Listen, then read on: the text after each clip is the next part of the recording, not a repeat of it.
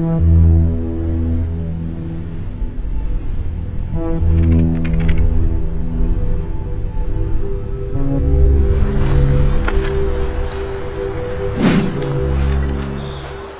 name is Grand Tuhon Leo T, Gaje Jr.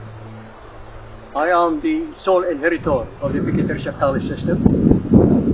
And in 1972, I brought it to the United States and spread it all over the world for more than 30 countries.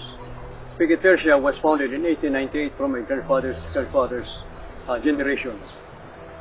The difference between Pekiti Tirsia and the rest of the other systems is that we are purely culturally oriented, and we devote our time to recollect and bring back the real history of the true Filipino culture.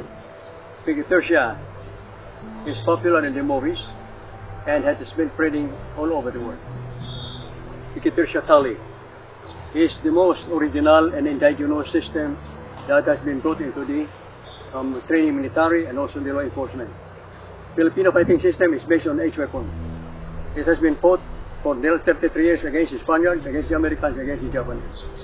So, the history of the Filipino fighting system has been famous for its effective results against all kinds of banditry and also all kinds of invasions over the Philippines. I studied several groups that are teaching my martial arts, but I found that the Survival Arts Academy is the most effective, and it has won the hearts of many people, children, women, because of its effectivity and the ancient way of teaching the real art of the Filipinos.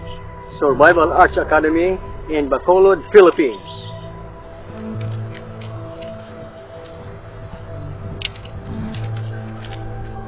To destroy the enemy. Go! Hit hard! Hit hard! Hit hard! Hit it hard. That's it. Hit hard. Okay. See the sound is the difference?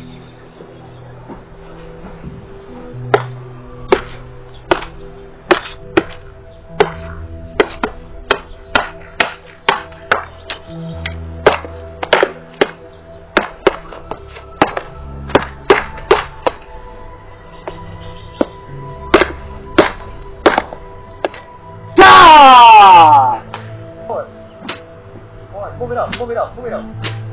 Okay. Sorry, my hand is bleeding. Let me see. Let's get it done. Yeah. That's the way to learn.